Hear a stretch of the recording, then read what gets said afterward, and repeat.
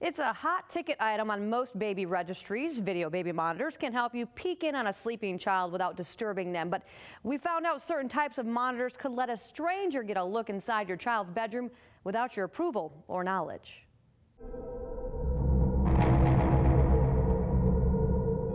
You never know who might be lurking in your neighborhood and what their intentions might be.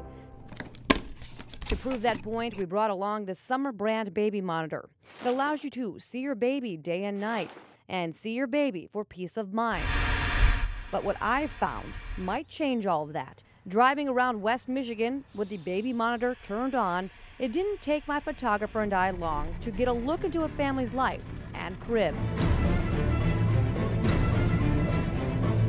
Home after home, we were able to spy on any bedroom that was using an analog video baby monitor, and I wanted to know if the parents knew who was watching. We knocked on the door of our first target. We're actually doing a story on baby monitor safety. Oh. Okay. And do you have a video baby monitor by chance? Yes, we do. Then the even bigger question. Is that by chance your crib?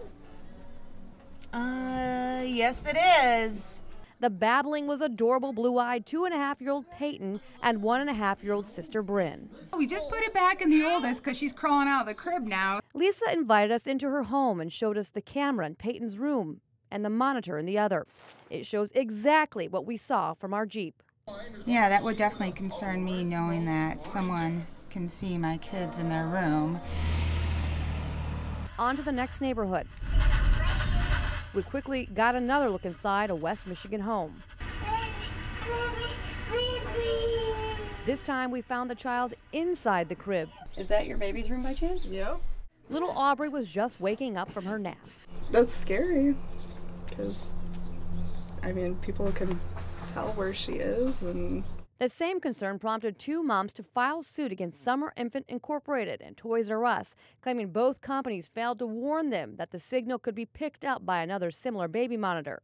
Just recently, both companies agreed to settle the suit, and in a statement to Fox 17, Summer Infant said all analog video monitors now come with a warning on the packaging and the monitor itself, stating the signal can be viewed outside consumers' homes on other baby monitors. we got a notification that there was a lawsuit happening. Carly and Lisa told me they both got a letter asking them to join the lawsuit, but both moms thought nothing of it and didn't realize the potential danger they had in their home. So what can you do to protect your family? I turned to expert Jim Salzweedel with Midstate Security, who says the biggest thing to remember is to buy digital, not analog. It's like getting on your home computer. You need a password to be able to log in to your home computer. Same way with your wireless network at home. You need a password. Well, that's what the difference between the digital is going to do and the analog that you see on the baby monitor that you guys have been showing. That doesn't require any password, any special routing so that you can view it. It's just if I can see it, anybody else that has a receiver can see it in the same realm. And beyond watching and hearing baby, think of what else is set between your home's walls. That would be a concern to me too, that somebody knows that, hey, they're going to be gone for 2 hours, come back during that time frame and enjoy themselves to your property and valuables. Keep in mind, digital monitors are more expensive, costing a few $100s, but it may help protect some of your most priceless possessions.